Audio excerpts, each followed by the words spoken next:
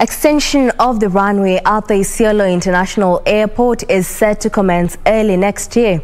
The construction of the runway, which is expected to cost 1.2 billion shillings, will be financed through exchequer funding.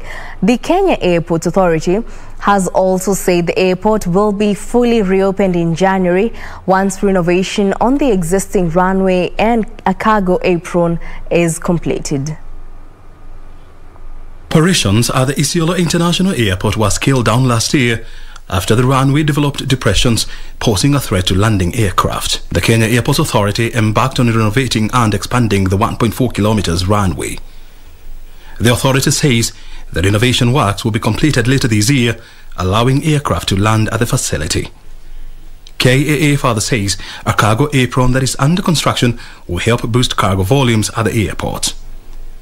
The cargo shed is expected to benefit Isiolo, Meru, Samburu and Laikipia counties to evacuate cargo to other parts of the region.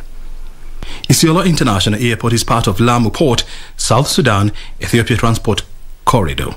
It has a handling capacity of 125,000 passengers a year, with each terminal designed to accommodate more residents and tourists. It sits on an 800-acre piece of land with parking facilities that can accommodate 200 vehicles. The renovation works involve putting up a cargo apron and extending the runway from 1.4 kilometers to 2.5 kilometers to accommodate larger aircraft. The airport is also expected to serve the Ethiopian and South Sudan economies. O'Brien Kimani for Business, Lunchtime News.